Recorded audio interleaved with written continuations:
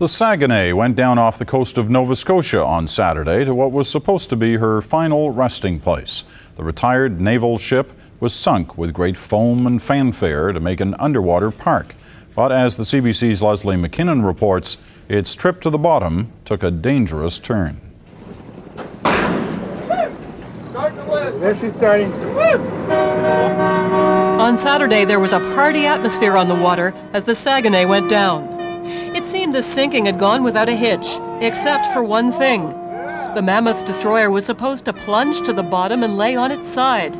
Instead, it's almost upright, resting on its stern, parts of it close to the surface. There is a scuttled ship reported in position 441954 north. Marker buoys with radar reflectors warn vessels to stay away or risk scraping over the Saguenay. It's not a bad situation. This is better. Divers say it's actually a much more attractive dive site now, far more accessible. And what we're seeing here is the two towers, spotting tower and the main antenna mast. But according to Environment Canada, the Saguenay is a danger to ships on the surface.